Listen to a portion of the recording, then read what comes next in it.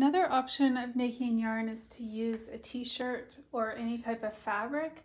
If you're going to use an old t-shirt to cut up, what you want to do first, this one only has one sleeve and it's cut open, but you want to get two rectangles, so from the front of it. So you would cut along the edge side here all the way up, and then right where the neck comes, just cut a straight line there so you have a big rectangle.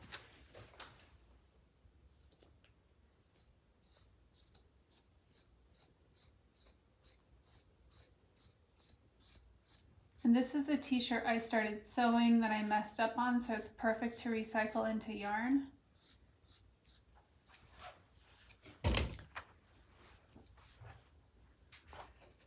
And I'm just going to cut an angle up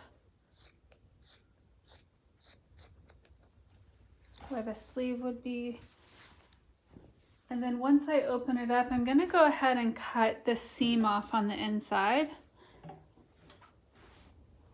The problem is if I use the seam as I cut it, the seam's going to come undone once I cut it, and so it's not going to stay together as I make the yarn. So I'm just cutting as close along that seam as I can to separate those two pieces of fabric. And then once I have the two rectangles, I'm going to do the same thing that I did to the plastic bag, and I'm going to cut, I can fold it in half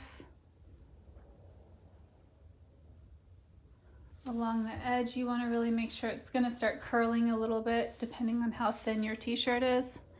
And then I'm going to fold up just a little bit before the edge of the first two, and I'm going to cut straight lines going all the way down across this fold here into this edge area, and leave some space there so that then I can turn it into yarn. So then you'll repeat the same process you did with the plastic bag, where you cut every other one and turn it into one long piece, continuous piece of yarn.